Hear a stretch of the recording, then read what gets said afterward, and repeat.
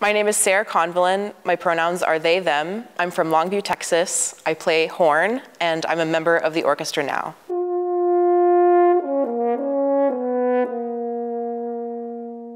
I really admired my dad for just his musical abilities, how he could play so many different types of instruments. That's largely the reason why I became a musician. So when I was in 5th grade, I had the choice to be in either band or orchestra, and since my dad played trumpet and my sister was also playing trumpet, I decided I wanted to play a brass instrument.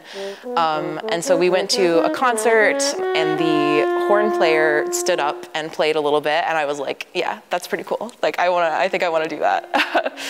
My favorite concerts that we do are the Sight and Sound concerts at the Met Museum, where we break down a work into little pieces and we pair it with an exhibit in the Met Museum. I love the way that we talk about like the different parts of the music and we break it down in a way that's really interesting.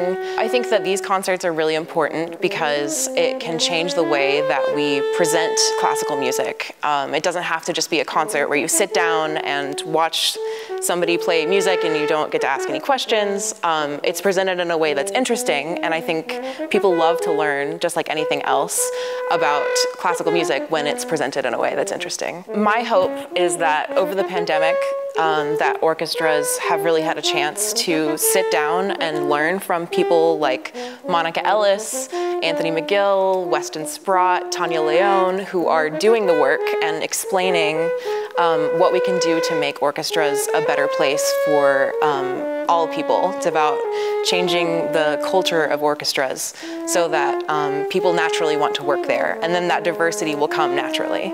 Orchestras need to think about ways that they can make the work environment more positive for everyone involved. It means a lot for me as a person to be on stage with my purple hair, with my blue tie, to be visibly trans, but that representation isn't enough to change the culture of the orchestras. The most important thing is that we make a positive work environment for everybody.